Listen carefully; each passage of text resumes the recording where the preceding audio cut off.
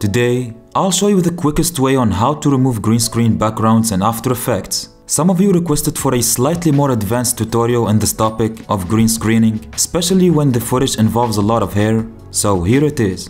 To begin, navigate to the Effects and Presets panel and search for the key light effect. Drag it onto your clip.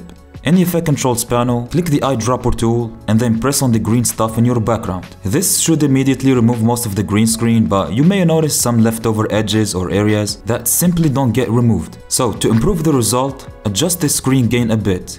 A good range of value should be between 80 and 120 depending on your footage. Also increase the screen balance value, especially if your green screen has uneven tones, but in my case, my background has the same tone, so I'm gonna keep the default value of 50. If there is still some green spill remaining on the subject, use the screen matte options by expanding this dropdown, and as you can see there are many settings here, but we'll only focus on the clip black and white sliders. They basically help refine the keying by increasing the contrast in the matte, which could help make the subject appear more distinct from the background. You can increase the clip black to something like 20 and this one to 80. You can adjust the replace method.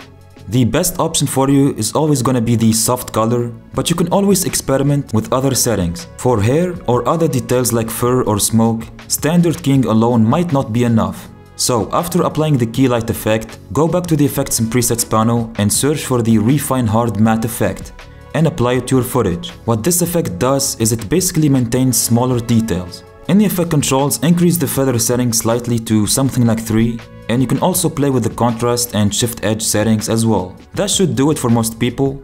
Let me know if this helped or not in the comments. Also, don't forget to like and subscribe.